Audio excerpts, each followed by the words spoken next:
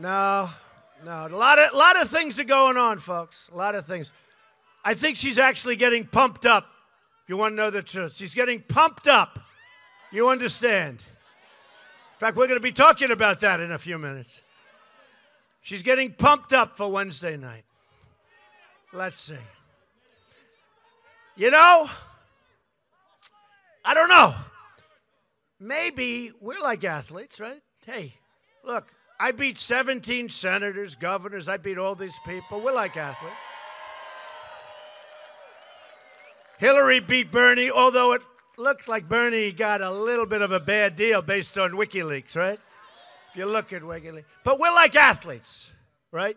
So athletes, they're making them more and more, but athletes, they make them take a drug test, right? I think we should take a drug test prior to the debate. I do. I think we should. Why don't we do that?